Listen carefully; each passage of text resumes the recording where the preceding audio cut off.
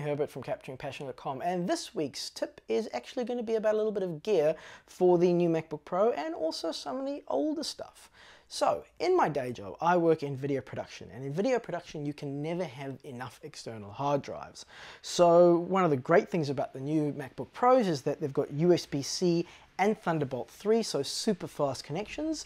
The disadvantage of that is I need new drives with new connections. So having to buy all of my drives all over again with the new connection would be a little bit of a pain in the rear end. So one way to get around that is something like this Sabrent adapter.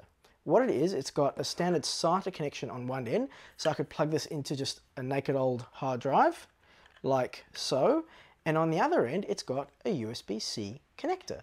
Now you can also get these in Thunderbolt 2 and standard USB. So the cool thing is I just need 2 or 3 of these adapters and I could have 20 hard drives and I can just plug them in and unplug them and go around like that, which is super handy. One of the things is these are obviously available on Amazon. I'll put a link in.